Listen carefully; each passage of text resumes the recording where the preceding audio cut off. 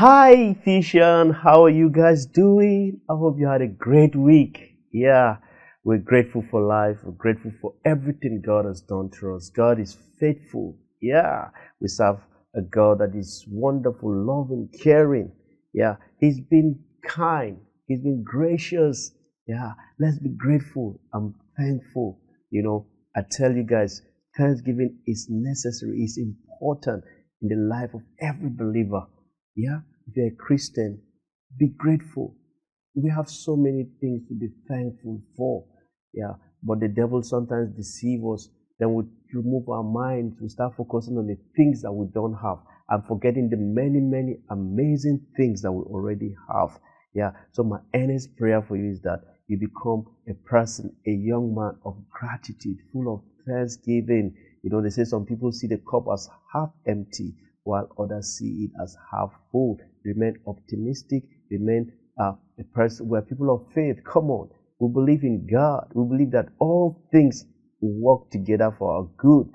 All things are working together for our good. Praise the name of the Lord. God's intention towards us are good ones. They are very, very good. We are going to have good, we are going to end well, no matter what the devil tries. Yeah, we will go through temptation, trials will come, hard times will come, but we cheer up. We are more than conquerors. Praise the name of the Lord. We are more than conquerors. Are you struggling academically and your mind is telling you you amount to nothing? No, you're going to do great things in life, whether the devil likes it or not. You're going to go places. You're going to do great things in the name of Jesus. So do not limit yourself to your current situation. Keep moving. Yeah, keep making progress. And I guarantee you that your future is bright in the name of Jesus. You're going to have a bright future, more than you imagine.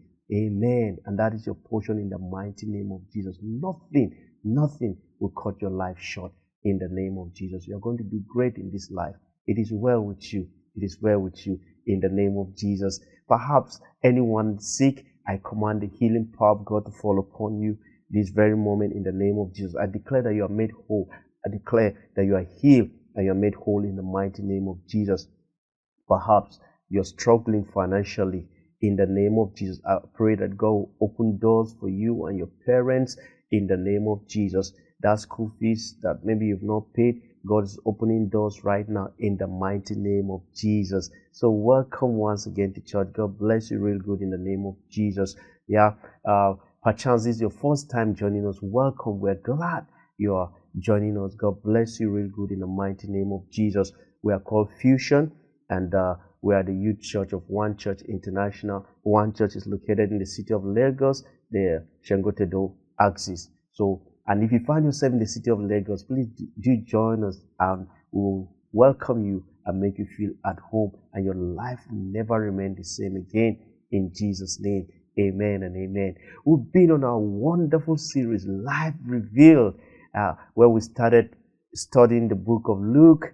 Yeah, and today we're continuing in our study of the book of the Acts of the Apostle. Yeah, it's all about Jesus Christ and the works He did, and about how Christianity continued from the days of Jesus to the days of the Apostle. Yeah, and they handed over to others to this day, and that is why Christianity, followers of Jesus, are still following His teachings from the time He walked here on earth to the time He left. Because He left His disciples, the disciples took on the teaching of Jesus. To this day, we are followers of Jesus Christ all over the world. Praise the name of the Lord. And we learned so many. Last week we learned about the Pentecost. Growing up as a child, we used to have pictures demonstrating the day of Pentecost in our house. I remember I would see people with flames of fire on their heads, and I'll be wondering, could this be real? And let me tell you the truth, guys, it was real. And to this day, yeah, when the power of God falls upon people, you don't know, you see their lives transformed. I've experienced people, I've personally experienced transformation in my life, and I've seen people that the world has written them off, but when they encountered the power of God, they became a different, as if something happened to them. I've seen transformation in the life of people. So I don't care what people say about you. I don't care what your teachers, I don't even care what your parents say about you. But I believe one thing, that our God is faithful. And if you study and the power of God comes upon you this day, your life will be transformed and you will never regret it, being a child of God, being a follower of Jesus Christ. When the power of Pentecost falls upon you, I guarantee you for sure, you will walk in the fullness of God. You will walk in the fullness of your destiny. You will fulfill your destiny. Nothing will cut your life short in the mighty name of Jesus. Today, still in our series Live Review, we're going to be learning the kingdom of God is for everybody. Praise the name of the Lord. The kingdom of God is for everybody. I'm super excited knowing that the kingdom of God is for me. It doesn't matter your skin color. It doesn't matter your age. It doesn't matter what your background, where the world places you economically. It doesn't matter. The kingdom of God is for everybody. And today, I encourage you all to study the book of Acts of the Apostle from chapter 8 to chapter 12 this week, all through this week. Last week, we studied Acts of the Apostle chapter 1 to chapter 7. I recommend you read a chapter per day. Today Sunday you could read chapter 8. Then Monday you read chapter 9, Tuesday chapter 10, Wednesday chapter 11, Thursday chapter 12, Friday chapter 17, and Saturday chapter I beg your pardon, today you read chapter 8, then you read chapter 12 tomorrow, chapter 9 tomorrow. You continue reading until you complete the book of Acts of the Apostle.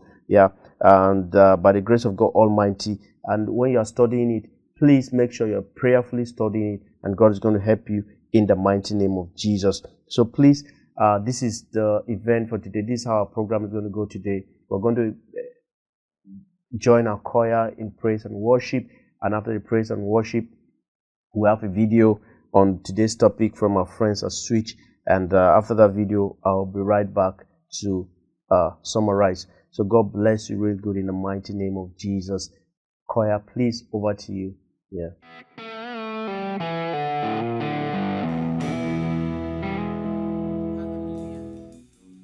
about to worship the King of Kings and the Lord of Lords. Shall we just lift our hands and love Him this evening, wherever you are? In the audience, you at home, wherever, just lift your hands and love on Him. Call Him sweet names. He's worthy. He deserves it. We love you, Jesus. Thank you, Jesus. We praise you. We worship you. You deserve the glory, the honor, the adoration. Be exalted, Jesus.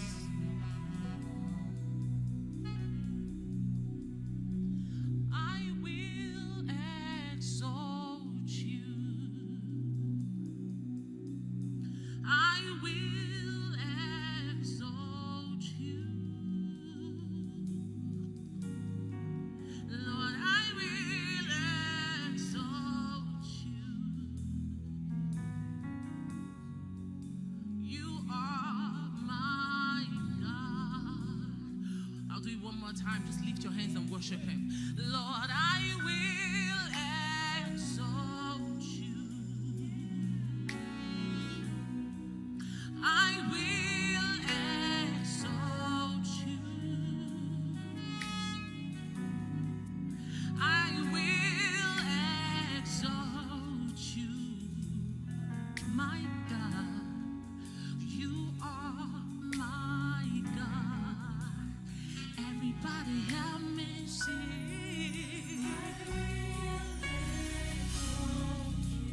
This is the reason we were made, to exalt you, Jesus. I will exalt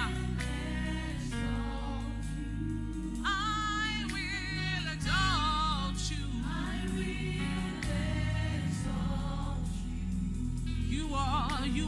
You are my God. Say, I will exalt you. All I am, all I have will exalt you, Jesus.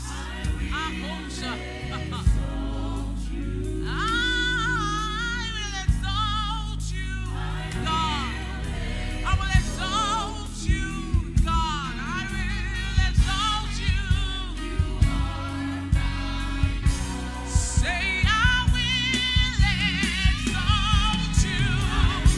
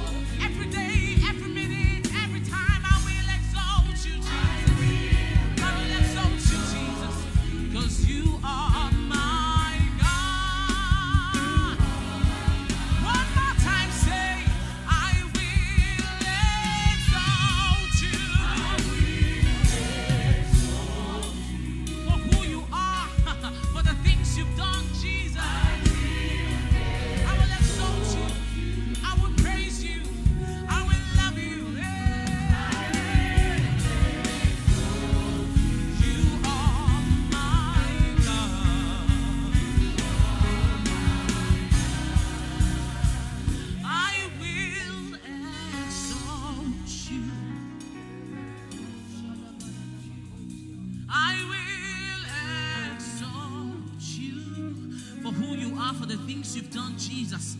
We will exalt you. Hey, you are my God. Hallelujah. He's a faithful God. How many of you are ready to throw a salute to him this evening? For he's a faithful God. Are you ready? Let's give him some dance. Hey, come on now. Hallelujah. He's a faithful God. Give him a dance. Come on now. Hey.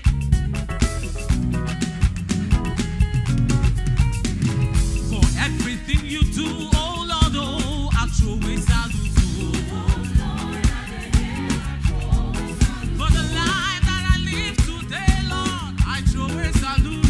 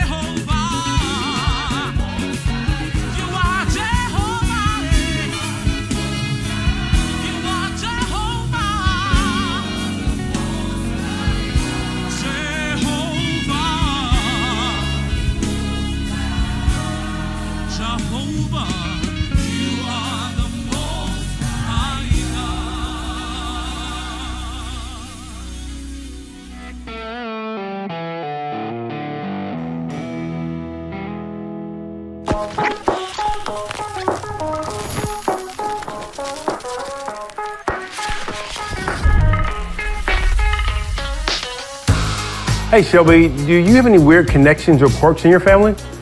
Yes, let me think. Okay, so my aunt, she dated Tom Cruise when she was in high school. And then when I married my husband, I found out that his mom dated him too. So Tom Cruise was like maybe almost my uncle or father-in-law. Kind of funny. Wow, that's incredible. What about you? Any quirks? Connections? No connections that I know of, but quirks. Me and my daughter are both freaked out by feet. Like, yeah, we don't do feet at all. So if this was my foot and I'd be gone. So what about you? Take a couple minutes and chat with the people in your group.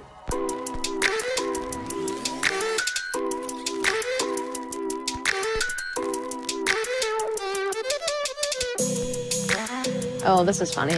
My whole dad's side of the family lives in Iraq still. I don't really speak Arabic. This is weird.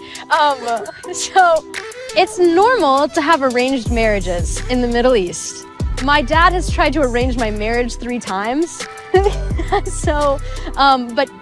it's not weird for that to happen. And so that's really normal. But for me as an American, like I grew up here, I was born here. So like for me, I was like, Dad, quit it. I mean, I have a bunch of siblings, and I have this little brother that's 9, and he can literally tell you the most facts out of any person I've ever met. My grandma, who I don't really, I know her well, but she lives in Minnesota. She's kind of strange. She's like a hoarder. My dad was like, listen, he's a doctor. He's got blue eyes. He'll take good care of you. And so like my stepmom was like, yeah, the blue eyes, dude. Like, he's real cute. He's got blue eyes. And I was like, okay, I get that the man has blue eyes, but I'm not going to Iraq and I'm not getting married. It's not because he's Iraqi. It's because I'm like 15 and like he's my cousin. So that's why. I don't know how to follow that up.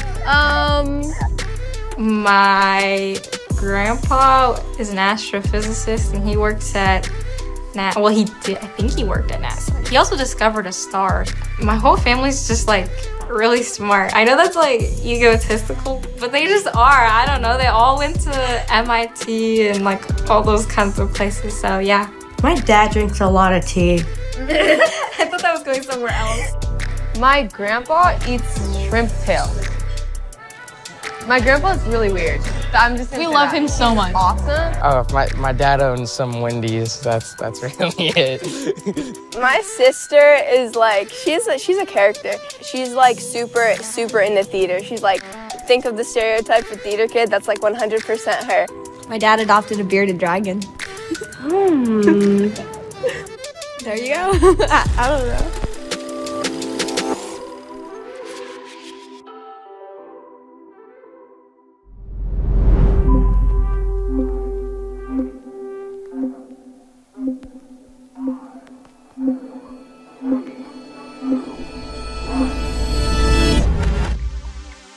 The last video from the Bible Project began with the Holy Spirit being poured out, which led to the Jesus community in Jerusalem growing in big ways. And then from Acts chapter 7, we saw the death of Stephen scared many of the first Christians into leaving Jerusalem. But as they traveled, they took the message about Jesus with them. The attack on Stephen was the first of many. For those early Christians, as it is with many Christians in the world today, the cost of being a witness for Jesus was high. To their credit, the disciples have come a long way. They're leading this beautiful Jesus community in Jerusalem, and they're taking care of the poor, loving and caring for their neighbors. Yeah, they're not talking about planning a violent takeover of the Roman government or pretending like Jesus doesn't exist. They're doing well. They've come a long way in understanding the kingdom of God. And this next section of Acts shows us how God was revealing just how far he would take them as they followed the Spirit's leading, and that the family that God was bringing together was bigger and more inclusive than they ever imagined. God's Spirit was transforming the church from a small collective in one city into a multi-ethnic movement that quickly spread throughout the nations. In the video we're about to watch, look for this idea that the kingdom of God is for all people, Jews and non-Jews, men and women, rich and poor, people that fit into it easily and people who you wouldn't expect. It's eclectic and very diverse. During the 1st century, when the Romans ruled the known world, a grassroots countercultural movement was born in the eastern end of the empire.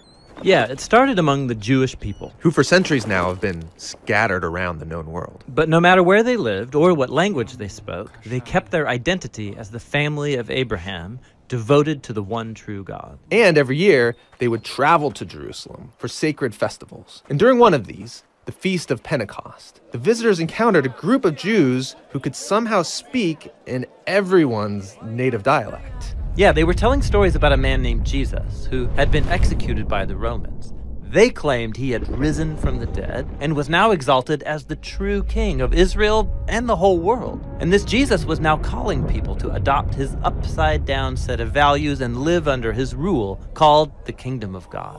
And thousands of Jews decided to stay in Jerusalem and join the movement. It grew in size and in influence and gained favor with people. But not with the Jerusalem temple leaders. They viewed this whole thing as a dangerous religious sect, and they even executed one of its leaders named Stephen. It's no longer safe in Jerusalem, and so most of the followers flee for the outlying land called Judea. And you might think that's the end of the story, but actually, this tragedy became the way the movement spread outside Jerusalem. That's where the second part of the book of Acts begins. The scattered followers end up in surprising places, like Samaria, where their ancient enemies live. Yeah, and Luke shows us how all of these unexpected people start following Jesus, like a sorcerer from Samaria who has to learn that the way of Jesus isn't about gaining power, but giving it up to serve others. There's also a story about an Ethiopian delegate who, after discussing the scroll of the prophet Isaiah with Philip, decides to join the movement. Yeah, Jesus is expanding his movement out into Judea and Samaria, just like he said he would. Which is great. But back in Jerusalem, we meet Saul of Tarsus. He's part of the religious elite who oppose the new movement, and he's finding and arresting Jesus' followers anywhere he can. This is a cruel guy. But think about it from his perspective. In the past, Israel had turned away to other gods and to false prophets, leading to disaster. He believed he was protecting Israel and God's honor by getting rid of these people. And then Saul hears that the movement spread north to Damascus, so he sets out there to find and arrest more followers. And on the way, Saul has this sudden encounter with the risen Jesus himself. Jesus asks Saul why he's fighting against him. And then Jesus commissioned Saul to now represent him to Israel and to the nations. And Saul is stunned and speechless. And so he ends up in Damascus. But now he's announcing the good news about the Jesus he had just been attacking. And no one saw this coming. Totally. And the same goes for what happened next. Over in the port city of Caesarea, there was a Roman centurion named Cornelius, and he represents everything the Jewish people would hate about the Roman occupation. An angel appears to him, and he tells him to call for a man named Peter. So Peter comes, and he finds Cornelius and his friends and his family all gathered together in his home. Yeah, and this is scandalous. Jewish people don't enter a non-Jewish home to avoid ritual impurity. So what's Peter gonna do? Well, right before this, Peter had a vision. God brought to him a collection of animals that his people were forbidden to eat. And then God said to Peter, "Eat these." And this is shocking to Peter. He says, "I've never eaten anything impure." And God responds, "Don't call impure what I have made pure." And then that's it. The vision was over. So Peter's gonna start a new diet? No, he's an Israelite, and he's honored these customary food laws his entire life. The vision was preparing him for this moment of him standing among impure non-Israelites. And he realizes that God is declaring these people are a part of the family of Abraham. And so Peter decides to stay and tell them about Jesus. And the Holy Spirit shows up just as he did at Pentecost. But now it's for a Roman centurion and his non-Jewish family. The movement is broken out. And so back in Jerusalem, Peter is now telling the other apostles about what happened, and they start getting reports about even more non-Jewish people following Jesus up in the big trade city north called Antioch. So they send a man there named Barnabas to check things out. Barnabas finds the Jesus movement alive and well in Antioch, and he finds it's made up of people from all over the world. And so Barnabas recruits Saul to come and work with him in Antioch for a year. They're teaching, living among the people there, watching the movement grow. The church in Antioch was the first international Jesus community, and it is where Jesus' followers were first called Christians, the Christ ones. And so the way of Jesus was transformed from a group of Messianic Jews in Jerusalem into the multi-ethnic Jesus movement spreading through the world. Their faith was the same. It was centered on the good news about the crucified Jesus, who is the King of all nations. But that message and their new way of life was confusing, even threatening. to the average Roman citizen living around them. And the resulting conflict is what we'll explore next as this movement goes global, or as Jesus said, to the ends of the earth. All the early disciples were Jewish, and the Jewish people had a lot of rules about things they could do and couldn't do, things they could eat and not eat, and people that they could hang out with or not hang out with. Jewish people weren't supposed to hang out with and eat with Gentiles because they weren't Jewish. And yet God told Peter to go into the house of a Gentile man named Cornelius to tell him about Jesus. This marked the beginning of non-Jewish believers being included in the Christian church. It's a massive moment. What do you imagine Peter and his friends would have felt or thought as God told them to go into the Gentiles' house?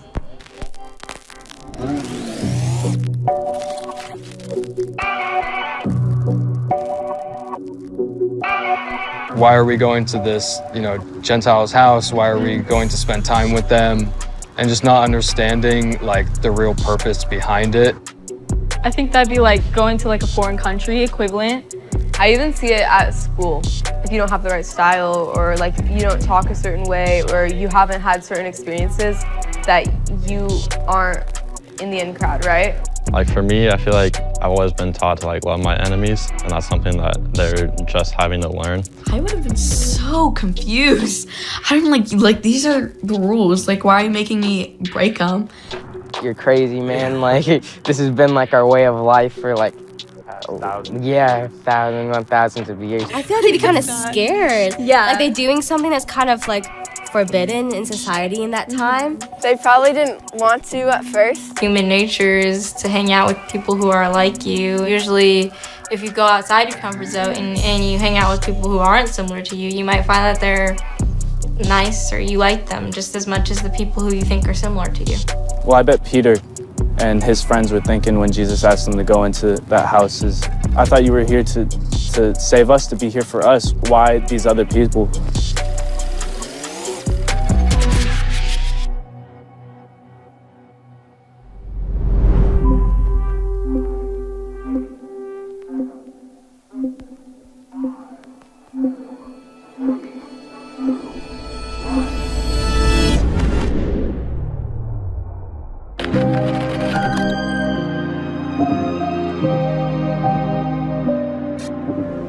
I was always searching to be something that would be accepted.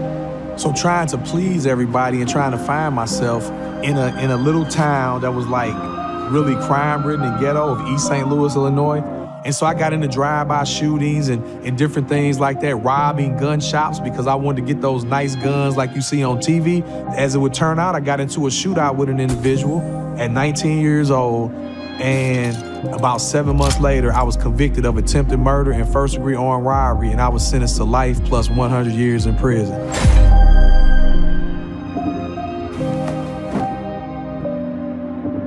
And so they put me in this orange jumpsuit, and so I find an empty bunk and I sit down. And I'm trying to wrap my mind around what happened, and just some random guy came and set a cardboard box with a lid on it in front of me, and then he just left. And so I opened the box, and there was snacks, socks, different things like that. And my first thought was, I gotta kill this dude because he giving me this stuff, and if I take it, he gonna tell me I owe him a bunch of money, or he gonna want something that I ain't willing to give. So again, leaning to my street mentality, I need to get this dude before he get me. And so later that night came, I walked down to the cell, put my back against the wall, took a deep breath, and I rushed inside. As soon as I got in there, it was him and two other guys having Bible study. So I just kind of stopped dead in my tracks because I wasn't anticipating that. And so he had me this little thing, and at the time I didn't know it, but it was a Bible tract. And so I took it. So I get to my bunk, I sit down, and all I could think about was killing myself. But I'm sitting there and I got this Bible tract in my hand. So I opened it up and I started reading it. And the first thing it talks about is God and him creating the heavens and the earth. And it's telling me about forgiveness, and it was saying that if I would accept Jesus as my Savior, that I could be forgiven of my sins and that heaven can be my destination. So I got on my knees, and there was a prayer on the back of this Bible tract that I prayed, and I prayed my own prayer, and I said, God, I don't even know if you're real for real, but if you are, I'm gonna serve you for the rest of my life.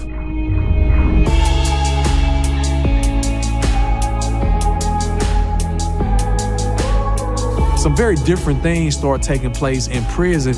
And for the first time in my life, I felt peace. And God really started working on me big time with wanting me to go share Christ with other prisoners. And I'm like, man, like in a maximum security prison, around all kind of craziness and chaos, I felt peace and I felt like I knew who I was.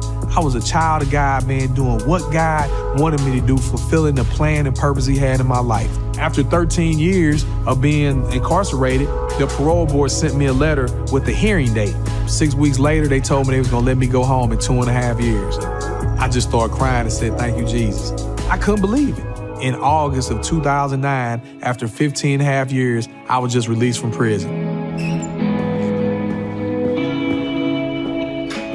I got up here and my first thing is like I want to find a church and I want to serve. Like I'm all about serving, I'm all about giving back to God, I'm all about being the hands and feet.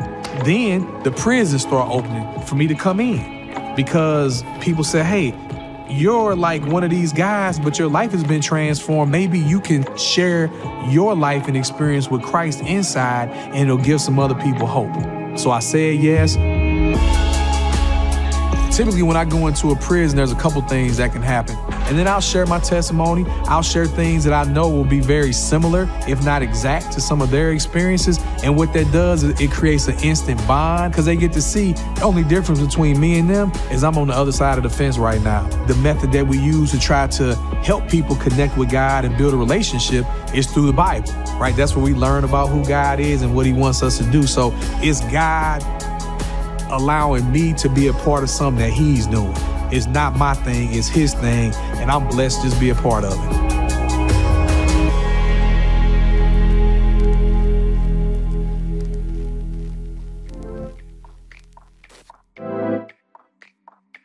Throughout history and still today, there are people whose lives are changed by Jesus that you would never expect.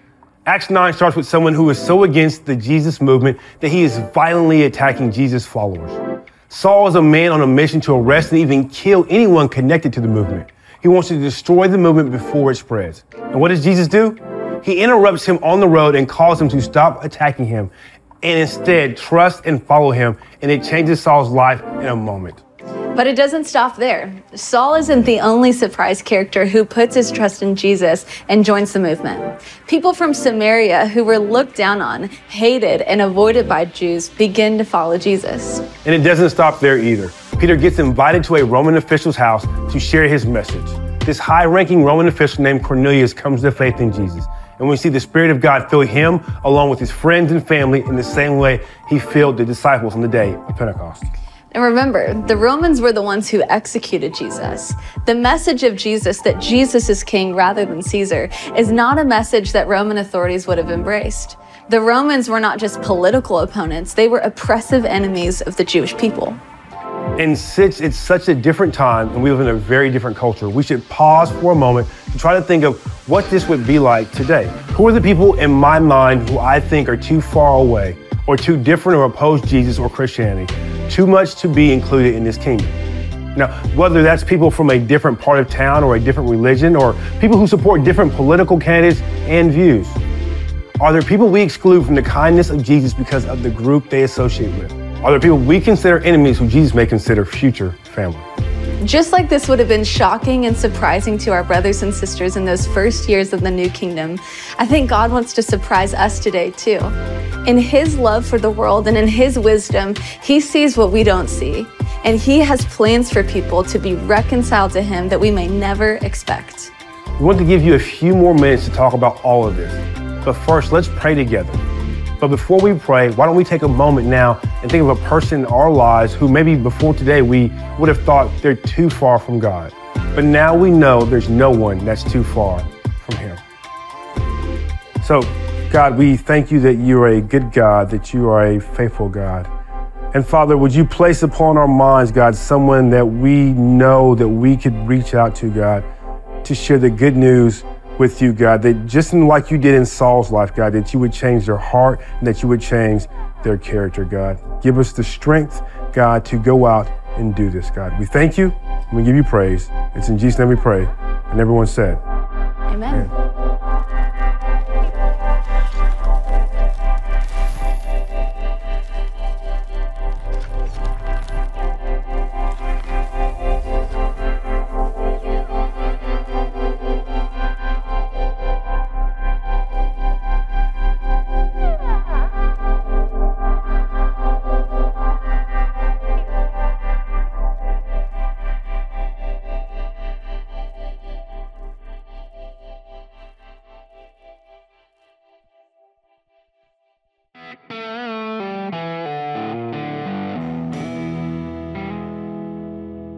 Thank you, choir, for that amazing ministration, and thank you, Switch, for that amazing message I personally gained from your materials. God bless you real good in the mighty name of Jesus. Praise the name of the Lord.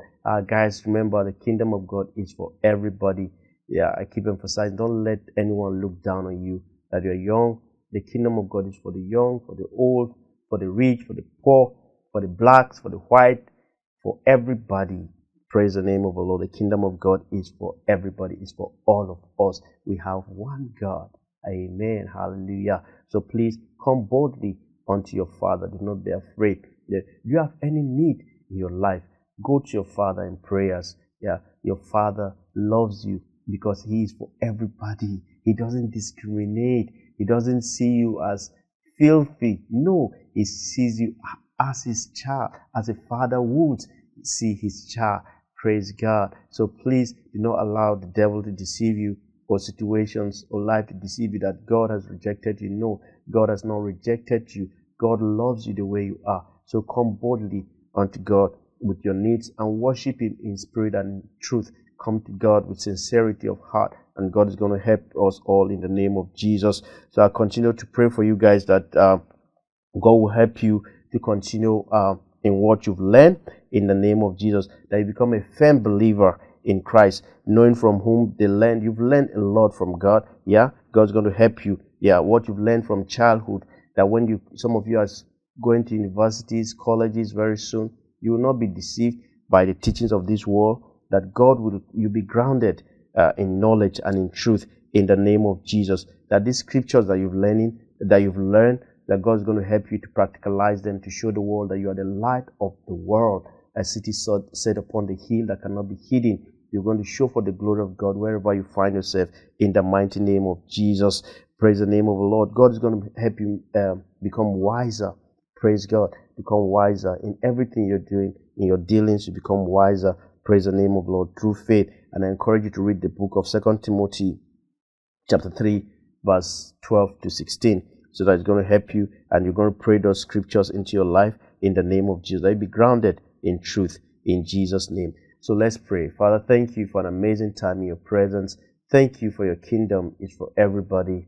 Thank you, Lord, for every young person listening to me. Father, I pray for transformation in their life. Even as we're letting life reveal, let them receive the revelation of the knowledge of God in the mighty name of Jesus. Let them walk in truth in the name of Jesus. Let them be grounded in your knowledge in the name of Jesus. Let them know scripture.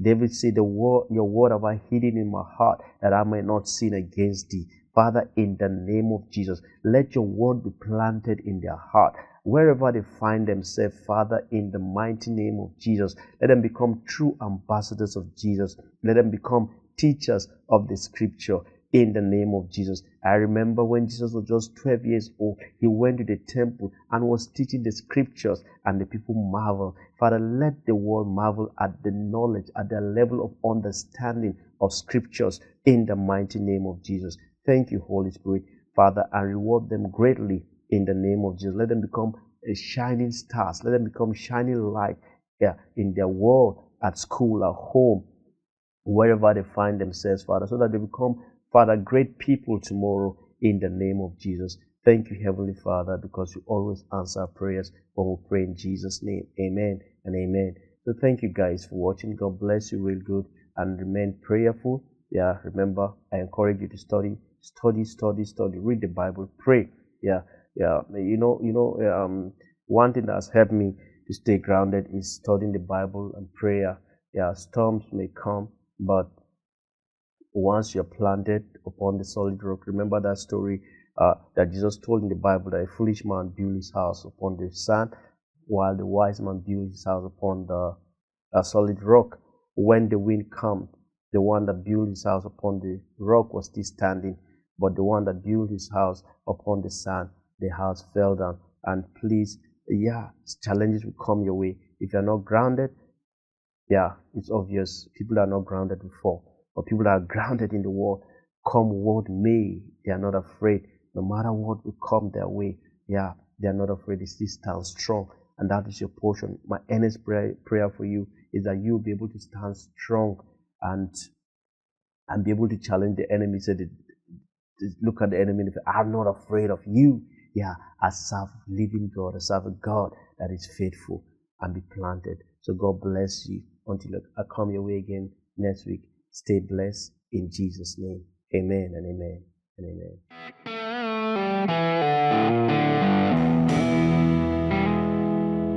Before we go, let's say our every Sunday confession. It shouldn't be every Sunday confession. It should be our daily confession. Every day you wake up, you tell yourself, I am blessed.